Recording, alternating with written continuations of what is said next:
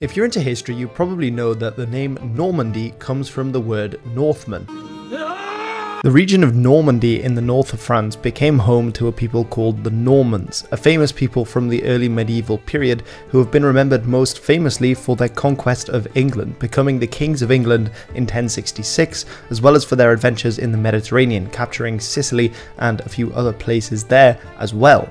Of course, the Normans are famous because they influenced the English language, adding many Norman French words to what had before been a largely Germanic language. I love English, pudding, tea softy. But in this video, I want to find out where the Normans came from. How did Normandy become this enclave that mixed both Viking roots with a new French culture? The first Viking activity in what is today Normandy occurred in around 820, when Viking raiders sailed down the Seine and attacked various sites along the coast and along the river. Now, of course, the main date for the start of the Viking Age that's often given in the West at least is 793, with the attack on the monastery of Lindisfarne off the coast of England. Now, in the 790s and the early 800s, we see many of these small-scale raids originating from Norway and then from Denmark that attacked largely monastic foundations and other rural areas. But a little bit later on, we start to see much bigger groups of Viking raiders, often several ships' worths or crews coming together to attack somewhat larger targets. And this is what we see occurring in the 830s and 840s, including culminating in attacks on Paris, a very important city in the Western Frankish kingdom as it was then. Now, to reach Paris, this incredibly wealthy target for these Viking raiders, they had to actually sail there because they didn't walk there over land. And so what they had to do is they had to find one of the tributaries or one of the rivers that leads into the Seine, which they could then sail down to reach Paris. And of course, that is where modern day Normandy is today. So already early on in the Viking Age, Normandy was an important place for raiders attacking Frankish sites like Paris and along the river. One of the largest attacks on Paris was in 845 and involved hundreds or potentially thousands of different Scandinavians attacking the settlement. They were eventually beaten back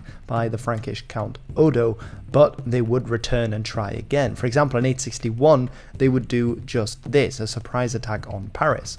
But because of the oncoming winter, they didn't actually sail home, but instead stayed along the River Seine in various ports, as the Frankish annals tell us. And this is the first real sign that they do actually start to settle in the north of what is today France. There are several occasions, archaeologically speaking, where we found some kind of evidence for forts that are being built by these various raiding parties that are coming down the Seine, often on islands that are in the river, because these are easily defendable points against Frankish attacks if they are attacked from land, so that they only have to fight them on one front. And what's very interesting actually is that one of these has been dated to around 900 and by some archaeologists has been connected to a figure called Rollo, who we'll be talking about a little bit more in this video. Because 11 years later, in 911 AD, the Frankish emperor in the west, Charles the Simple, strikes a deal with one of these heads of these Viking bands that are coming down the rivers in what becomes known as the Treaty of Saint-Clair-sur-Epte. And this will change the history of Normandy and France and England and probably the world in some way forever. While the account of this treaty only survives from later sources, it probably did take place because of the political ramifications that we can see occurring afterwards. It basically mentions that a figure called Rollo becomes ruler in part of the north of France. So let's take a quick break from the historical aspect of the video and then take a look at this individual called Rollo. Now, first of all, Rollo is the name of a sweet these days, so you might have come across it in that way.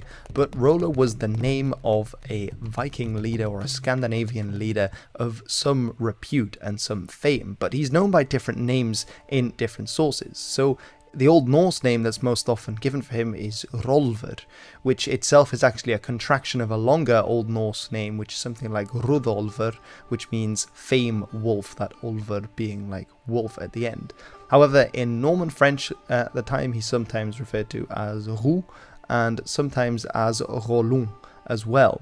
Now, it's worth noting that he gets the baptismal name of Robert or Robert in French, but later Scandinavian sources call him something like Gungu Rolver, or Ganga Rolf, or Rolf the Ganga, which sometimes then has become Rolf the Walker in the English translation. And this nickname actually only comes much later, which is in Heimskringla, which is written in the 13th century by the Icelandic author Snorri Sturluson. And so we have to take it with a little bit of a pinch of salt because it's written much further away and much further in time forward. Good English syntax there. But we do know a little bit about Rollo, but a lot of it is shrouded by mystery, which is captured by Robert Ferguson, a historian who's written about him. He says, also known to his biographers, chroniclers and poets as Rollo, Roland, Robert, Rodolphe, Ruinus, Rosso, Rotli and Rolf, Ganga Rolf or Rolf the Walker, founder in about 911 of what became the Duchy of Normandy, is another of those like Ragnar Hairy Breeches, that's Lothbrok, or Ivar the Boneless, that's Beinlause, whose prominence among their contemporaries conspired over the years with an almost complete lack of biographical information to transform them from ordinary mortals into dense hybrids of men, myth and legend. What Ferguson is basically saying here is that we don't know an awful lot about Rollo, because at the time people weren't writing much about him. It's only later, when this Duchy of Normandy, as it would became this powerful entity and that they themselves were writing things down, that he is seen as a founding figure, and so lots more is written about him.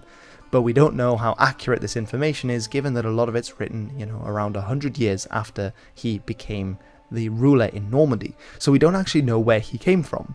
A lot of scholars do tend to think that he was from what is today Denmark, that he led the Danes. This would make sense because a lot of the raiding parties that attacked the northern Frankish coast were from Denmark, and there were Danes in England at the same time. There were frequent raids across the Channel, so it would make sense that he himself was a Dane. However, in that same source from the 13th century in Iceland, Heimskringla actually gives him a Norwegian family. But in general, the Icelandic sources are more concerned with the Norwegians because that was their closest point of contact. Something that may give a clue as to his origin was recently proposed, because it has been written down by a monk called Dudo of Saint Quentin, who actually wrote a biography, the Historia Normanum, as it's called, the history of the Normans, written down at the very end of the 10th century, mentioned that he was close allies with a figure called Astelm.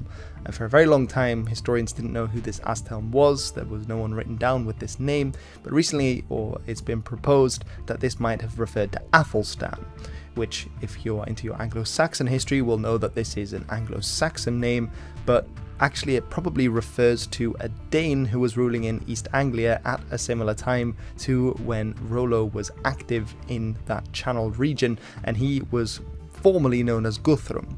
But after having been defeated by Alfred the Great at the Battle of Edington, he was baptized and so received a Christian name, which was Athelstan. And so that Astelm may be the Norman way of writing down that Athelstan, and so be referring to Guthrum, who was also a Dane. So that is another connection to Denmark there. A little bit more about that in this video about Alfred the Great. Now we know that in 876 Rollo is already active in this region, and he is probably the one that leads this big raid down the Seine in that year. He's also most likely involved, if not the main man, leading the attack on Paris in 885, when they once again sailed down the Seine and attacked that big city. Now, what's interesting is that this proposal in the Treaty of Saint-Clair-sur-Epte is basically that a part of Francia will be given away to be ruled by this Dane. Now, part of the reason is the kind of idea of if you can't beat them, join them. But what's interesting is that this idea had already been practiced by the Franks for some time by 911 AD, but not in what's today France, but in areas of what is today the Netherlands and Germany, in the region of Frisia, which I talked about in this video. So I guess, like in so many other things, the French are just copying what the Dutch had done before.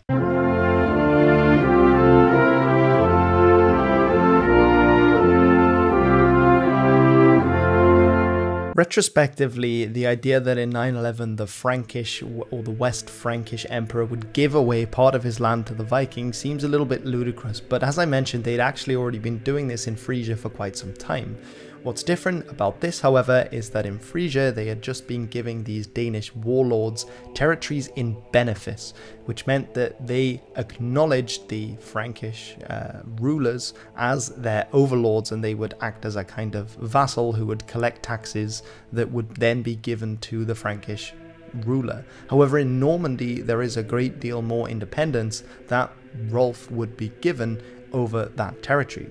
We can see a little bit of the thought process as it's written down by Dudo of Saint-Quentin, who was writing, I think, in the time of, it will be Rollo's grandson or great-grandson, who would become one of the first dukes of Normandy in the Historia Normanorum. And he says, "If you will trust us, we will give you advice fitting and wholesome for you and for the kingdom, so that the people who are all too stricken with want may have repose. Let the land from the river Andelle to the sea be given to the pagan peoples, and in addition join your daughter to Rollo in marriage, and thereby you will be able to grow mightily in power against the peoples who resist you. For Rollo is born of the proud blood of kings and of chiefs. He is very fair of body, a ready fighter, far-sighted in counsel, seemly in appearance, amenable to us, a faithful friend to those in whom he gives his word, a ferocious enemy to those whom he opposes, a constant and amenable vassal in all things, with a shrewd mind, such as we need." Now, obviously this is a description of Rollo, but considering it was written so much later, we probably can't say if all of this applies to him, and this is obviously steeped in Norman propaganda with seeing this founding father in such positive light. What is actually very interesting to note, however, is that originally they didn't offer Normandy as this point, but instead Flanders, but that Rollo rejected this on account of it being too soggy, being too damp, and instead he got what is now Normandy, which is quite interesting. So the Treaty of Saint-Clair-sur-Epte is very important because it establishes this kingdom that is now, well, it's not a kingdom, but a part of land that is now ruled over by Rollo and will be ruled over by his descendants. Now it starts off being fairly small, consisting of 4 pagi. Now, pagi is the word used by the Franks for their counties, and these counties included Caux, Talou, Roumois, and Évreux. And the capital of this area would be around Rouen, which is where we believe Rollo set up his base of operations. There were also Danish settlers that followed Rollo into this region, but most of them lived in north, close to the shore. Of course, they're a very maritime people and like to be connected with the various Scandinavian diasporas that lived in Britain and Ireland and also in Denmark. So they enjoyed being close to the sea to be able to put to sea if they wanted to. So a lot of them lived in the north of Normandy rather than in the south. However, it's not like it was a kind of huge takeover and the other people that lived there before were all driven out. In fact, there is a lot of evidence for intermarriage between them and the local people who were speaking some kind of Old French at the time. And it's thought that the Old Norse language probably died out really quite quickly in Normandy, perhaps even within a generation. If there had been a lot of inbreeding between the various peoples there, then it's likely that the language spread and caught on quite quickly.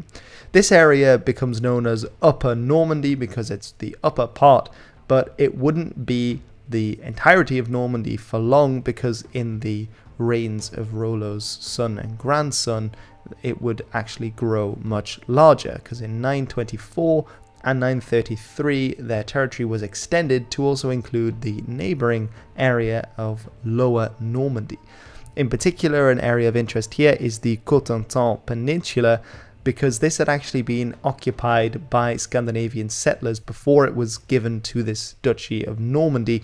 But these settlers, instead of coming from Denmark, which is what the archaeological evidence for most of the settlement in the eastern side of Normandy suggests, the settlements in the Cotentin Peninsula seem to have come from Norse or Hiberno-Norse people coming from originally Norway that were active in the Irish Sea region. So in the Scottish Isles, the Western Isles, as well as in the various seaports in Ireland and in the top of Wales, in areas of northwestern England, they came down and they settled in Cotentin. And so you've got a bit of a mixture of various Scandinavian groups mixing in with the local French and potentially some Frankish population as well. Part of the deal was that Rollo had to accept baptism, which is when he gets the Romanized or the Christian name of Robert or Robert.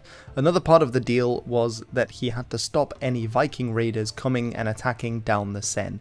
That was essentially what Charles the Simple, the West Frankish emperor, got out of this, was that he had these crack troops that he had fought against in the past now stationed at the river mouth of the Seine to basically block off any of these waterborne Viking raiders from attacking Paris and causing him huge headache once again. And it seems that Rollo did this really well, because we get no more recorded raids on Paris following this time.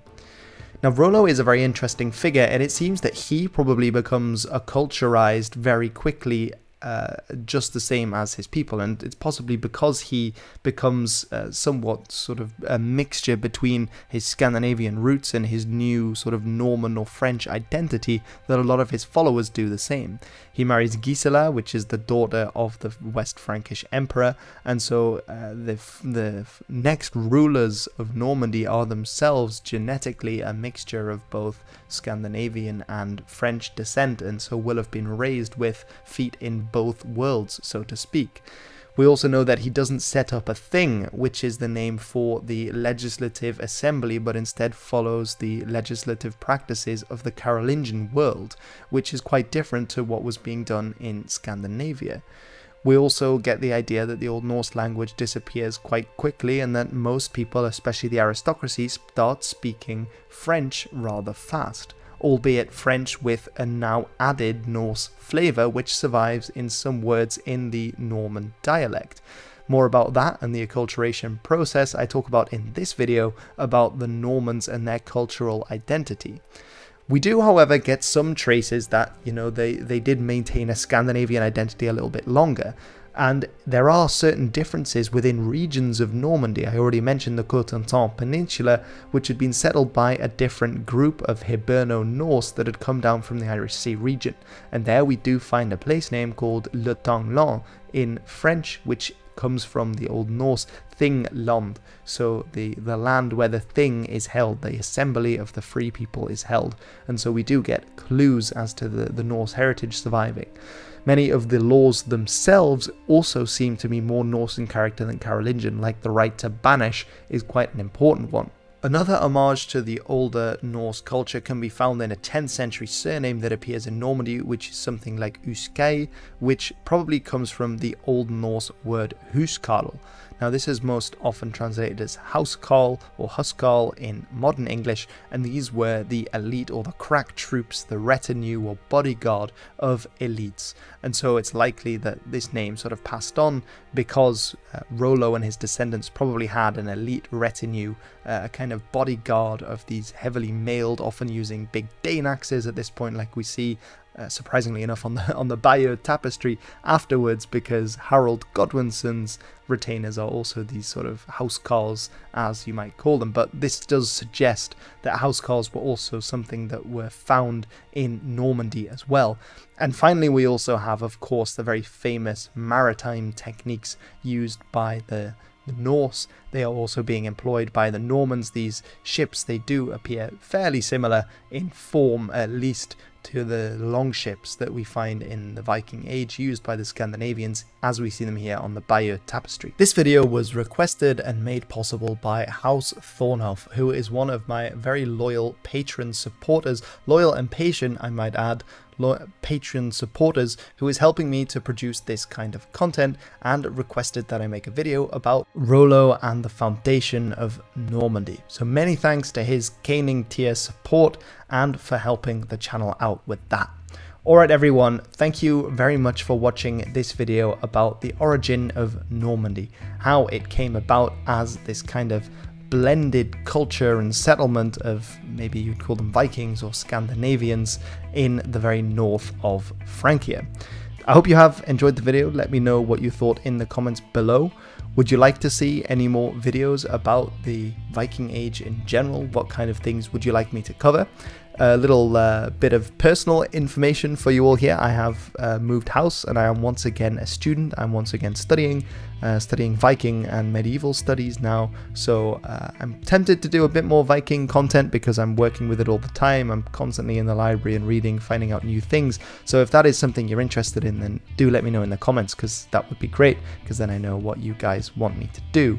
Anyway, huge thank you for the kind support and patience of House Thornhoff in helping out the channel, and to all my other patrons for doing exactly the same.